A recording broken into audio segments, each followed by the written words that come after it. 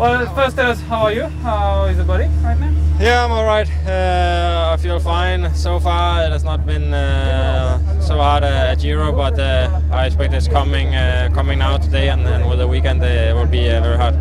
And today is a really hard day. You think of going ahead? You think of trying something?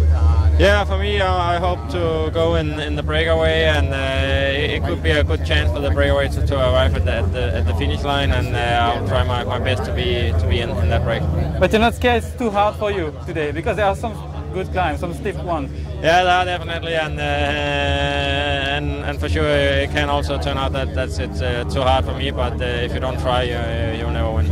What do you think will happen today? You said you expect a breakaway to go to the end. There's also a battle for the GC at the moment, possible. Is it too early? What do you think, really? Yeah, I think for the GC it's a little bit too early. It doesn't finish on a climb, so I think that the big GC guys, they will wait and save their legs for later. Thank you, Magnus. Best of luck.